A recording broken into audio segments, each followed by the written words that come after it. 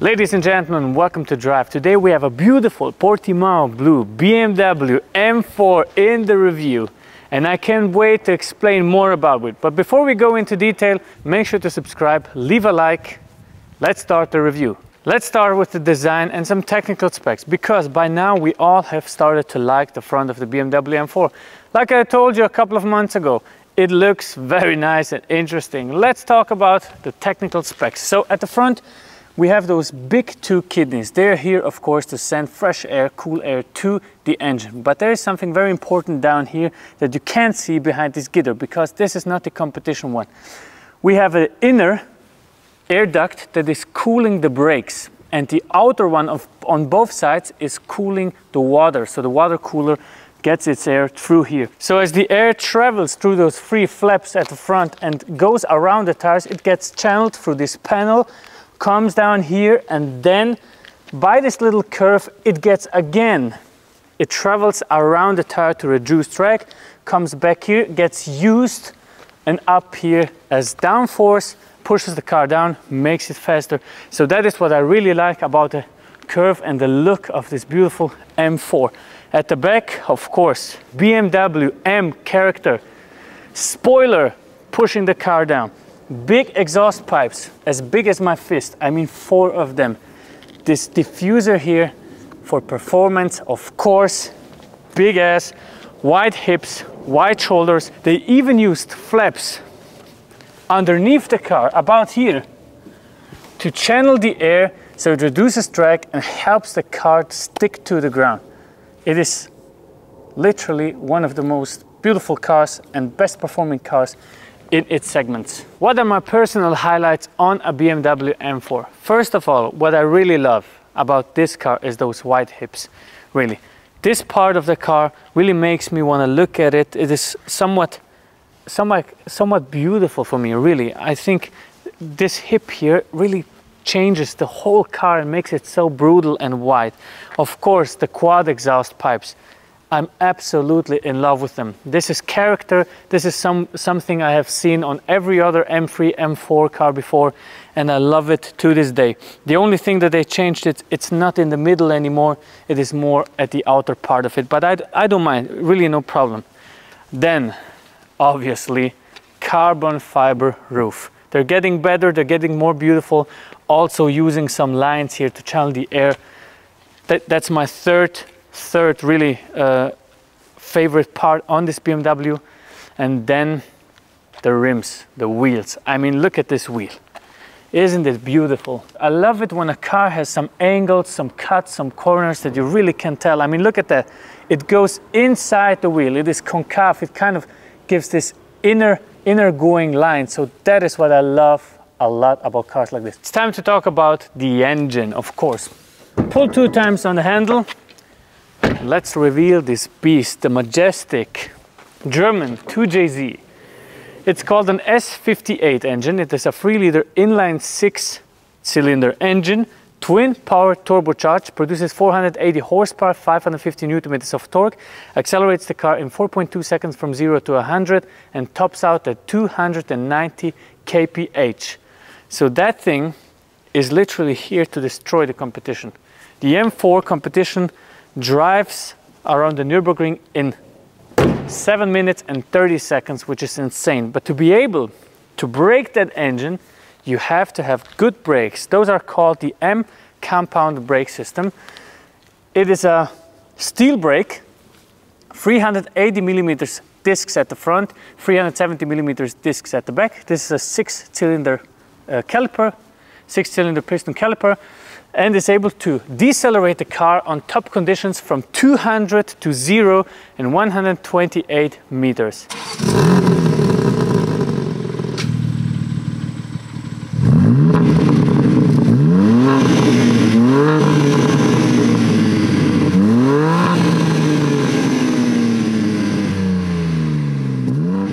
There are some additional highlights on the M4. For example, those beautiful looking side mirrors here, the M mirrors that travel the air through here with this kind of extension. Then at the front, we have lost something, but we gained 2 of them. So before we had a beautiful power dome at the middle.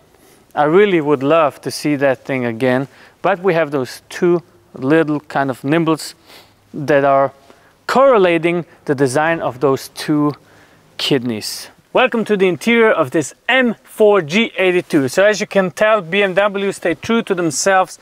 It is a very natural and nice looking BMW typical interior with the air vents in the middle, less controls here, just a basic gear lever here, the shifter, carbon fiber part somewhere, and a sports wheel. And this is really what I like and hate about BMWs, because you would wish for them to make it a little bit more modern, a little bit more advanced, for example, like the competition, like a Mercedes, for example. But still, this is like a homecoming for me, because when I sit in a BMW, it doesn't matter which one, I always know how to operate all of the system available for me. So if you're interested in finding out more about the drift analyzer and all of that, click on the banner here, because we made a whole video on the M3 competition, very advanced, where you can see what you can do with all of those beautiful things. But I'm gonna talk about the performance of the car, how it feels inside, and especially about this gear shifter. In 2022, a lot of cars have, of course, the ZF automatic or a double clutch system.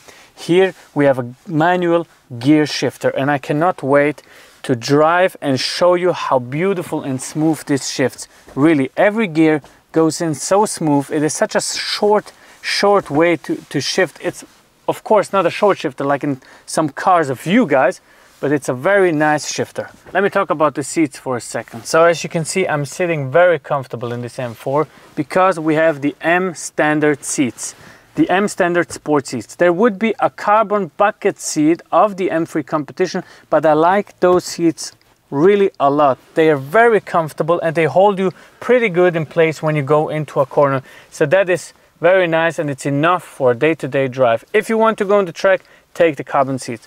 So now let's check the position. This is my driver's position. I'm gonna hop to the back and see how the space is there. So the seats moves forward, gives me a little bit of space, and then when I sit down here,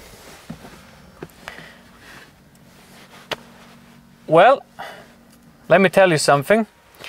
It's okay. It's okay, but it's not for long drives. First of all, the headroom back here is really not good. And what I really miss is the design of the M3 E92 that they used, where the whole line came down here. So I'm not that sure that I really like this back part of the seats or of this M4. It's okay, but it's not something that I would suggest people to do. Let's take it for a drive, because that's what this car is all about. All right, friends, taking the M4 for a drive. How is it?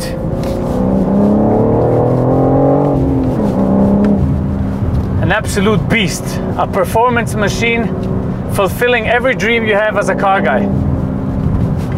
Plenty of power, 480 horsepower. Plenty of torque, 550 Newton meters of torque. A beautiful gear shifter, manual gearbox, linear acceleration, a little bit of a turbo lag, but just a little bit, and only in the beginning phase of acceleration. After that, pure BMW fun. And this, I mean, friends, this is literally the best thing on this BMW. Look how smooth I can shift. Such a nice drive, so beautiful. All right, the car should accelerate from 0 to 100 in 4.2 seconds. Let's see how I can do.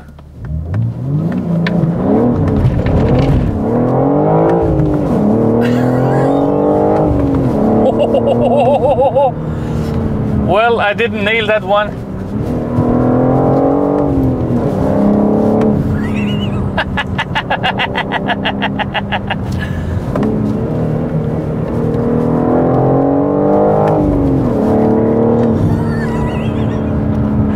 I like the fact that it doesn't have those 650 Newton meters that we felt in the M3 competition, because that would be a little bit too much power for only the real wheels to be driven. And it's It's really surprising how this car handles. It has the Michelin Pilot Sport tires. It doesn't scare you too much. It gives you a nice feeling, and it gives you a proper sports car experience. And this is what I like about the BMWs the most. You can drive daily with them, you can use them for your day-to-day work, for everything. But as soon as you get into the mode, press the M button 2 times and just start accelerating it out of corners, just enjoying a beautiful drive. And this is something that not a lot of car manufacturers can do for you. And I would say that BMW is the best in that segment. I really am in love with BMWs. I'm a big fan, of course. I won't start from zero because obviously it's just gonna overdo it. From 25 to 100, for example, right? Okay, first gear.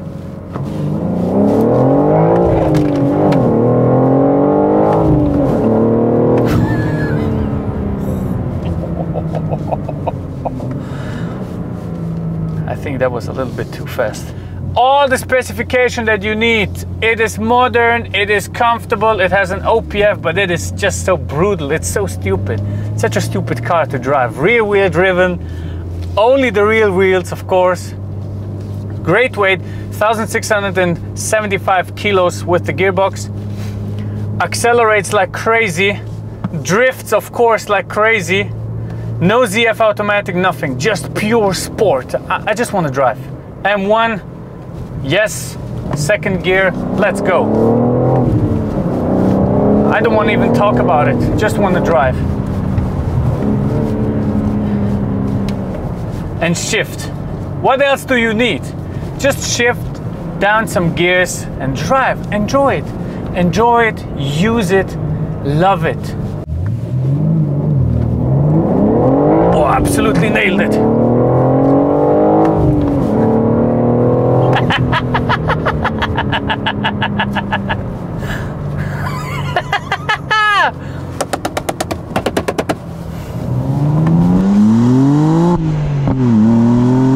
Beautiful cornering, accelerating out, really nice drive. And the suspension takes on everything. It takes on very bumpy roads, it takes on normal roads, really fast corners. It's really a stable car to drive. I have to tell you, it's really a good car to drive. I enjoy it a lot.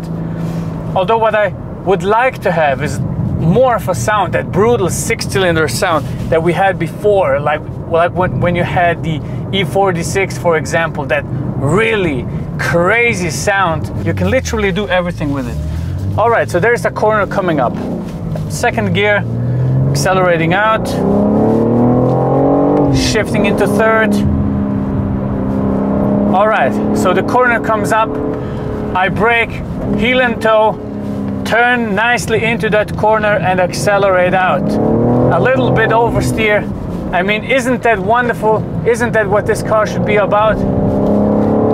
This is driving, this is enjoying a drive, a proper drive. Braking, heel and toe, going into a corner, accelerating out. Next gear. You get it? The prices are pretty high, of course. It's not going to be as fuel efficient as the ZF automatic.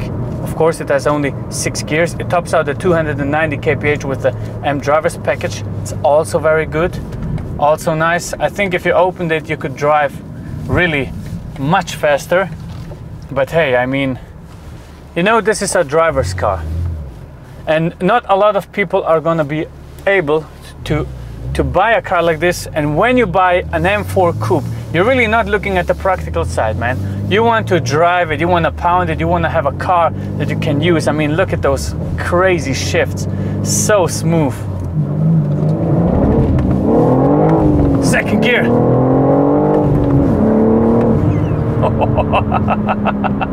You know what makes the experience better? You know, you guys can't see it, but I'm looking through the window, and what I see is the head-up display showing me exactly when I have to shift. It is such a brutal look. I mean, it's like I'm looking at 15 to 20 centimeters of only speedometer, that shows me the shifting time and everything. It's crazy. It goes like through five of steps, 1, 2, 3, 4, and then the 6th one is red, so you know exactly when to time your shift. It's just for cool people, man. This car is for cool people, really. Everyone driving a M4 G82 coupe with a manual gearbox, you're a cool guy and I like you. Thanks to Remo Auto for giving us the car. Thanks for trusting us your beautiful M4. Make sure to subscribe, make sure to leave a like. If you want to see the M3 competition video, there's a link up there. And see you on the next one. Bye bye.